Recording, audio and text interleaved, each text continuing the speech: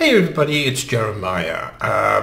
Welcome back. Today I'm going to make a video about Bipolar 1, what Bipolar 1 is, and my version of Bipolar 1, because everybody's version of Bipolar 1 is different. So anyway, we'll talk about it in a moment. Talk in a second.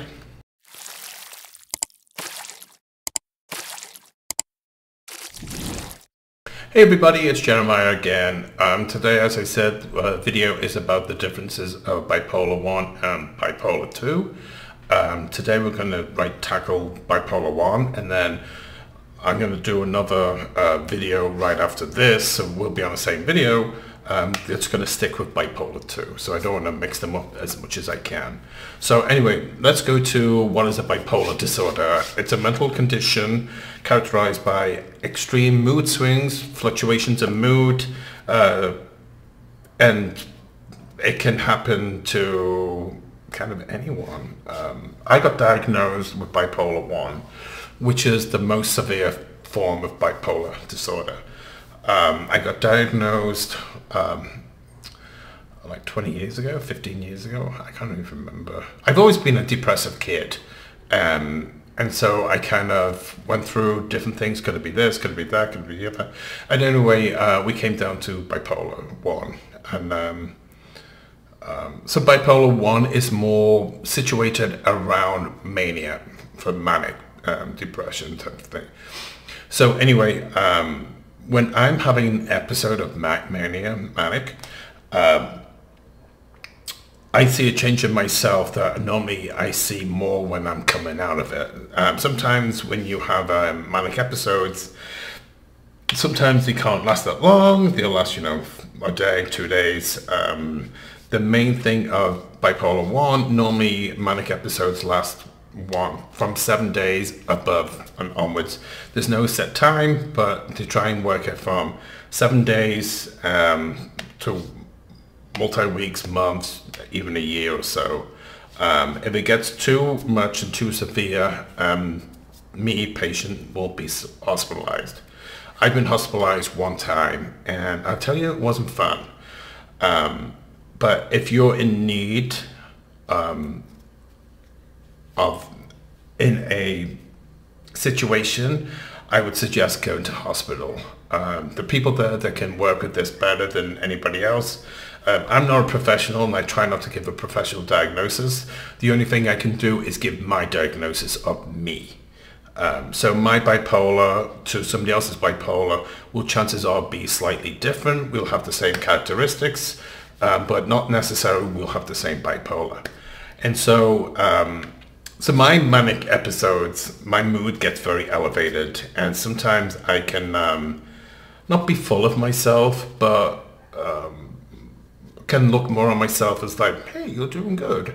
I can work out a lot, and if I'm in a manic episode, I'm working out a lot, and then I start to see, bulking up and different things, and then I'll start taking it too far, because then I'm like, well, I don't need to eat as much, and I want to get ripped to shreds, and everybody's going to stare at me, and then I'll go to the beach, and I'll be walking around, and I'll be like, look at him, he looks amazing. And so I get into that mode, and that's when I'm starting to realize that it's not my personality normally, but I'm going into heavy manic episodes. My energy goes through the roof. I have been known, somehow not lately, that when I'm in a manic episodes that I will clean the house like crazy and normally be very spotless. Also, when I'm in a manic thing, I do not need that much sleep. I can get by with 3 hours of sleep. And a lot of times, because I have trouble sleeping, I have to take sleeping pills. And I know people that take one of my medications, trazodone, and so people I know, they'll take like 25 milligrams to help them sleep. This is only one of my medications, and so I normally take around 600 milligrams on top of another sleeping pill and my bipolar, 3 medications for bipolar. And so I need to be put down a lot of times. I just have terrible sleeping habits. I get racing thoughts. I sleep with a fan on because I need constant noise to shut me down. And so my thoughts can sometimes start irritating me, and they irritate me because my thoughts are going so fast, but I can't keep up with them myself. And it's very irritating because it's like a catch-22. My thoughts are racing. How can I keep up with it? I mean, we're the same thing. And you just start, it's hard to work out, so it makes you more irritable than you were just before.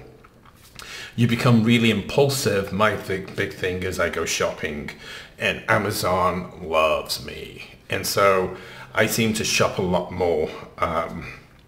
Also, sexuality, sexual, I don't know how to put it. Your sexual needs are very heightened. And so a lot of times, it's weird to say, but I masturbate a lot because I just can't keep up with myself.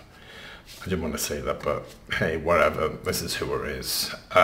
So anyway, some people have reckless behavior. I can start driving the car a little faster than I normally would. I do start to feel invincible. I also get angry really, really quick, and that comes under irritability, but I get angry. It's so sad that my dog, I have a big Doberman Pinscher, and she's super cute, but she knows when I'm going manic, and it really upsets me because I'll shout because I'm getting frustrated with myself, and she runs away. And so that really saddens me because I would never hurt her or do anything against her. It's just that she can see I'm not in my normal condition of being nice, friendly, happy daddy, blah, blah, blah, blah, blah. So anyway, that's more of the crazy mania side. Bipolar 1 doesn't necessarily have a lot of depression. Normally there's kind of on a higher. Oh, so sometimes, sorry, changing back to manic. So a lot of times with manic episodes, you can keep going higher, and there's different levels of high, and at the far top is schizophrenia.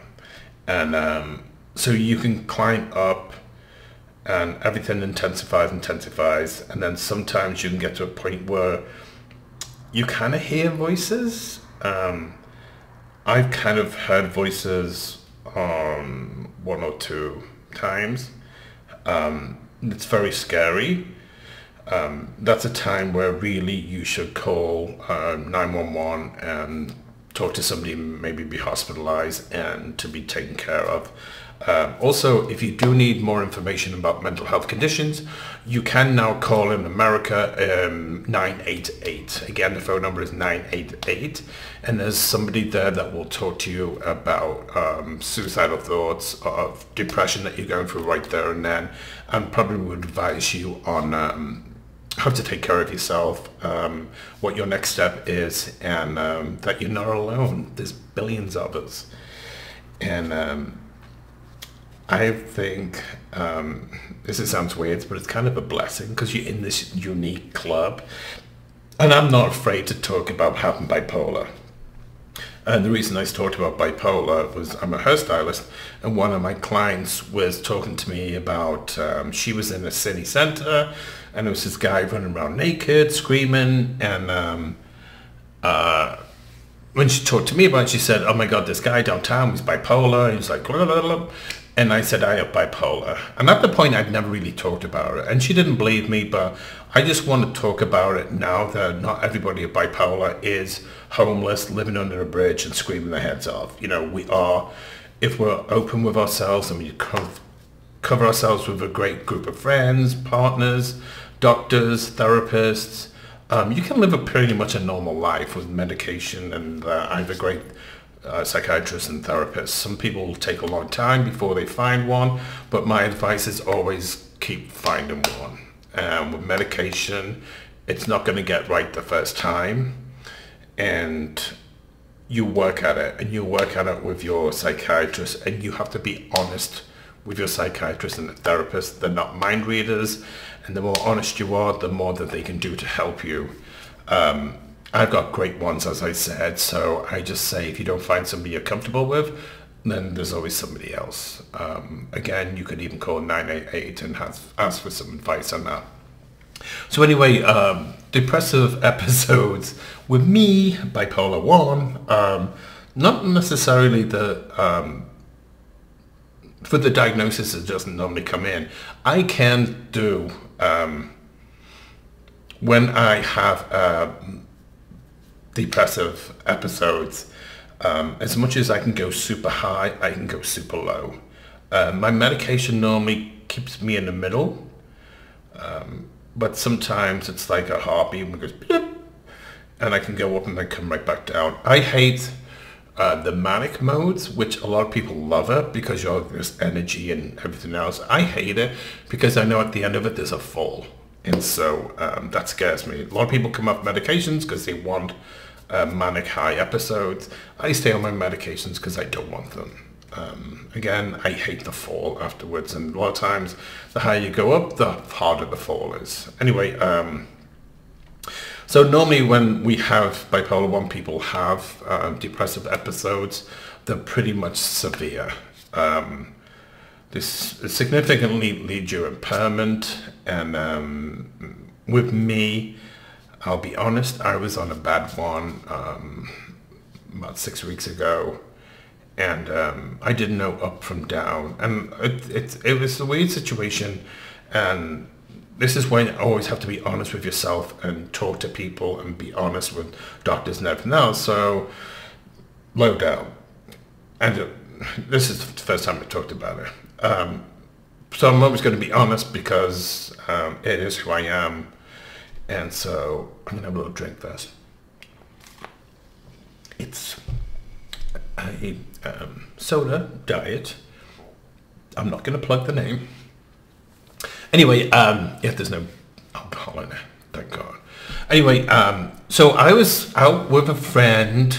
I met some of the people, and I was walking back to the house, and I was in San Diego right now. I was walking, and all of a sudden it just hit me like somebody punched Tyson or something. It just hit me, and I was just going downhill fast. I only had one beer with such people, but you would have thought that I had 20. I was like staggering.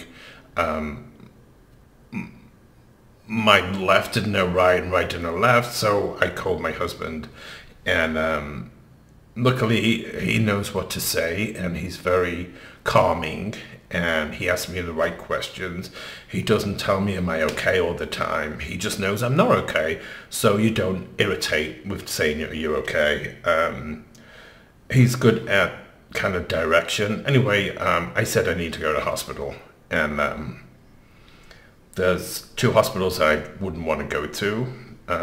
One of them I went to, and so he talked me into getting back to the house, and to the point of I didn't even know what road I was at, so I had to share my location. I was on the phone, and so yeah, and so I shared my location. I got back to the house, and so he said, okay, let's look for hospital. So we're both online, and he says, take your pills.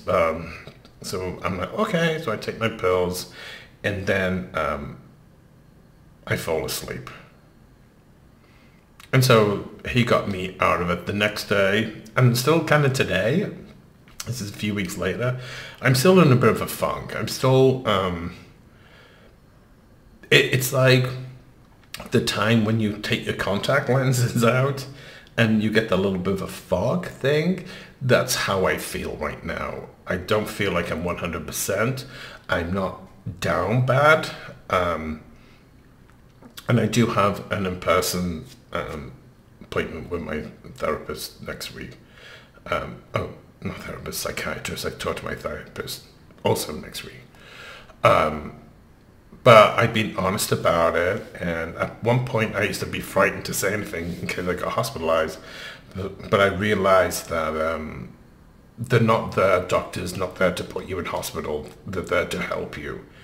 And so if it's out of the realm that they can't take care of you, that you could be a danger to yourself, you could be a danger to others, or you could be running around the street naked, like that guy that my client saw. Anyway, and so then you should go to hospital. So with me, I'm kind of in a funk. I think I need my medications tweaked, which just happen from time to time. Anyway, so that's my version of bipolar 1. I'm going to look at bipolar 2 next, and we'll go back to there. All right, thank you. Hopefully this has helped somebody, or helps somebody to help somebody else. Thank you for always listening to me and being part of my life. It helps.